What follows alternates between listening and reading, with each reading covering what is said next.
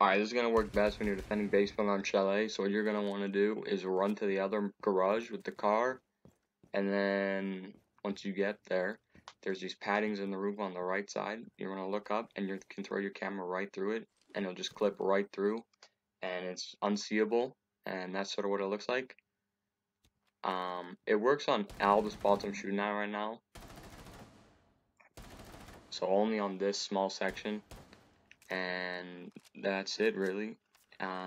It's still destructible, but I really don't think anyone will see it. That's, yeah, destructible. So put another one up there, and then if you throw a camera on the other sections, like it'll just show it's only on that one section on the back. So just pick the camera up, and you can throw it there too. This is what it looks like. It's not the best. I prefer the corner one. And that's basically it. So like and subscribe for more Siege videos.